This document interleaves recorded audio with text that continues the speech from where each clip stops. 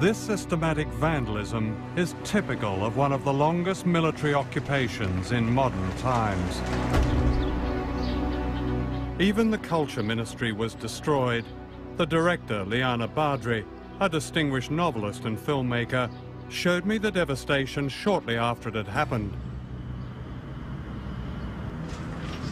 The smell is awful, isn't it? Look at this. The smell is awful, yes. This is a bag of shit, and there's shit smeared all over the photocopier. Two.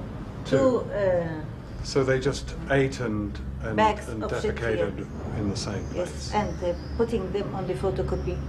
Putting the shit everywhere, even on the walls. And you can see that we have two toilets in every floor, but they didn't use the toilet. All the time they were making it on the floor or anywhere, as you can see. What you did here was promote projects for Palestinian culture, basically. Filmmaking, projects for children. Exhibitions, book exhibitions, painters exhibitions, festivals, dance, folklore. We had a lot of projects. Now we don't have anything to begin. We don't have computers, equipment, furniture, and we have this feeling of humiliation. We have a look in this room in here. Good grief. Look at this.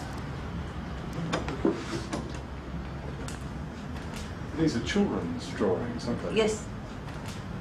This is the room specialized for children's work, children's paintings and children's culture, and to encourage them to paint, to let them express themselves, to make competition, writing competitions. But you can see how they destroyed everything. They don't respect anything. They just want to come and destroy, and this is the systematic terrorism of the Israeli state.